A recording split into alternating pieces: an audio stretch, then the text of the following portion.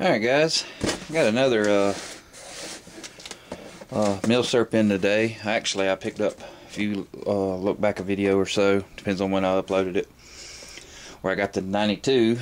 I bought another one from PSA. Actually, I bought the 92 on a Thursday. I was debating on back and forth between it and this one, and I sat straight up in the bed on Saturday and said, I really think I should need to buy that firearm. So I went ahead and dropped my order. It only took a few days for it to come from the warehouse to the local FFL. No big deal. But this is what I got for $279. You know, same packaging. You get the brown paper. You get a nice little Palmetto State Armory lock. And it comes with a California warning. I'm assuming because this is a single stack magazine that only holds like 8 rounds, 7-8 rounds. I haven't checked. I have to think. I'm pretty sure it holds 8, but we'll see. And then you have the bubble wrapped firearm. Now what we have here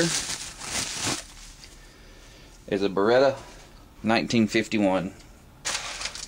And if any of you know anything about the Beretta series firearms, this is kind of the granddaddy of them all.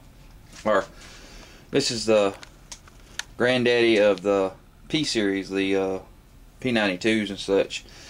It is a single stack, so it is very thin, very comfortable in the hand. It does have the European style mag. We have the 8-round heel spurred magazine. It has the crossbolt safety that does not work until you cock the hammer. You put the safety on. It's just like on some of your regular shotguns and rifles. It's just a push button. Push it in from the right side. It's safe. And it's the way it's cut out, you can actually just pop it in with your thumb. So it's a nice little gun. Pretty clean. It does have some minor imperfections, you know, slide wear, holster wear, slide wear. It's got a little bit of light rusting in the serrations. And inside the gun has some cruddies that need, you know, got some crap and dirt and stuff inside these grips, but that's natural. You know, if you've got a gun that you're going to shoot, and these were Italian police trade-ins. Yeah, these were carried up until I think this was actually made for the Army. They tried to get an Army contract and the Army didn't adopt it, but the Navy used this forever. I think up until like when the Beretta 92s come out, which the Army adopted it, but the police force used these a lot. It's a really comfortable in the hand firearm. And a funny thing is, when I was a kid, I actually had a dart gun that was made in this style. I don't know if it was the, you know, Model 70 or Model 80 series like the Cheetah, but it was basically the same style. So I've always had this style firearm in my head.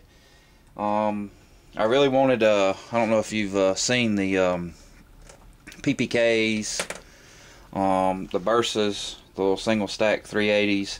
They have this same kind of design frame with the safety up here. I've always liked that, but I always wanted one in 9mm, and this is as close as it can get. And like I said, this burst what you'll see as the 92. And in fact, I got the 92 right here. I can show you.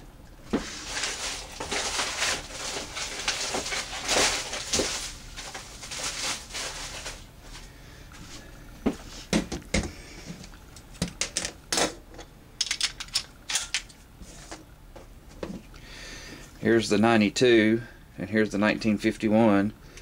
You can see the difference in the thickness. She's a slim girl, where this one's a little chunkier.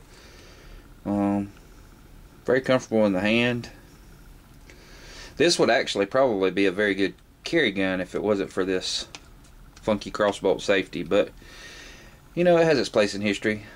You know, they have various models of this that I think the Hill one that Egypt had and the Tariq that Iraq used. Same firearm, just manufactured a little bit different, had a little bit differences, but basically the same. Some of them are called the Brigadier. This is the 1951. Like I said, compared to the 92, they're pretty similar in size, except for one single stack, one's double stack. So you do have a thinner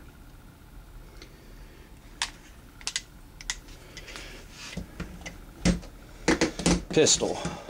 Breaks down pretty much like all the rest of your 92 series, except for this one doesn't have a button on this side that you have to push in and flip down. Basically you have a notch that you pull back to,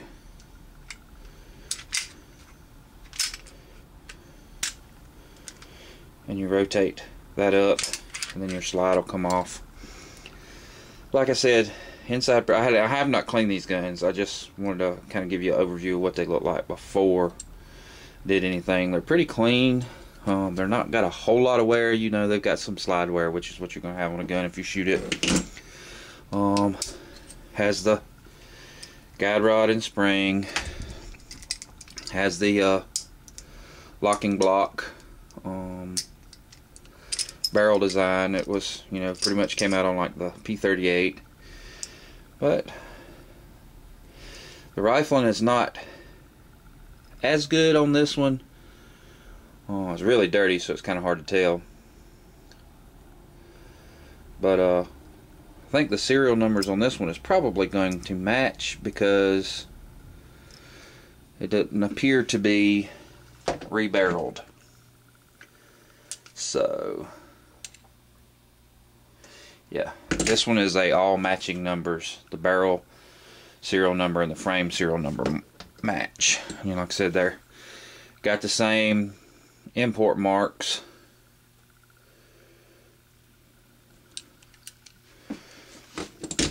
But I thought that was pretty neat that it actually has the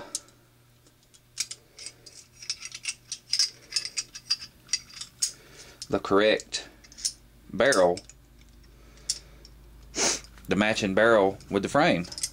That's pretty neat, because like I said, a lot of these were one of two things. They were either used a lot, as far as carried a lot.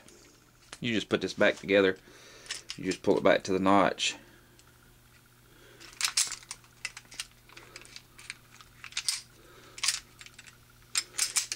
it's hard to do around the camera, and then just flip your lever down.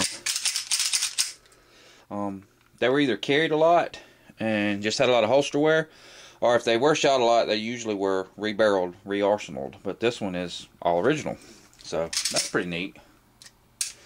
Like I said, the safety only works when the hammer's cocked. You put the safety on, nothing, and you just flip it off with your thumb.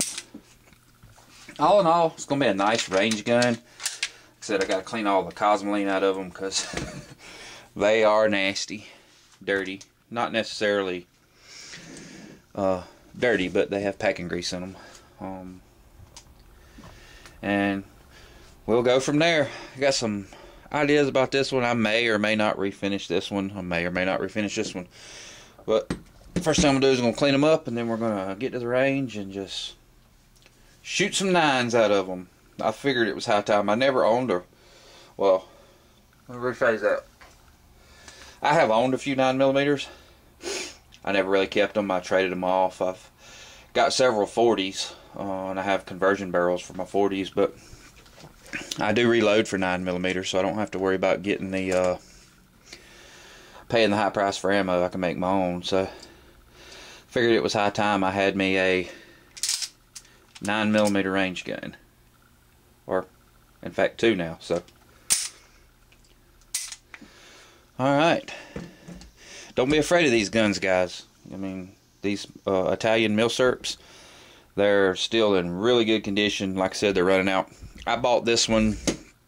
I jumped on the website, ordered it, $279, and I've already seen where some of the other websites are actually jacking this particular pistol up.